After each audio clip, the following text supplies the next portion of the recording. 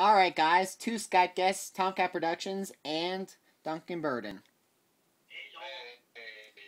Welcome back everybody. Got two tapes in the, well actually one tape in the mail yesterday, one tape in the mail today. Let's go and get started. I'm gonna start with the one I got yesterday. This is a little bit overdue.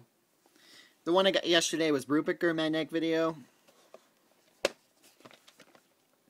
This, however, has the older master, which is weird. This has the 1980 master instead of the 1981 master. Isn't that weird? I never knew a copy like that existed. I'll have to check mine again, even though I think mine did have it. Mine doesn't. The new one. Mine does not. Mine has the newer one. You mean this one has the older one. Yeah, that's what I'll post the opening for proof later tonight. Well, actually no. Actually, right after this video. Not later tonight. I'll do it today. I like right after this video. Same with this next one. This last tape I got in the mail today. This one does have the updated 1981 Magnetic Video variant.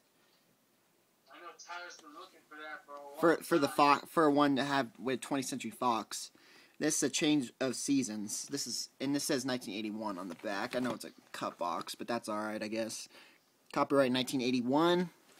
Got it actually fairly cheap. I got it, I think, for like, was it $10? I don't know. It's something like that. Like $10 or something. Cracking the lens right there, but that's okay. I think it was like $10, $12, something like that. So yeah, very, very cool.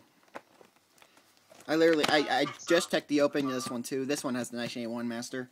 Anyways, anything to say, gentlemen? No. What the hell am I looking at? What is this? So is that all?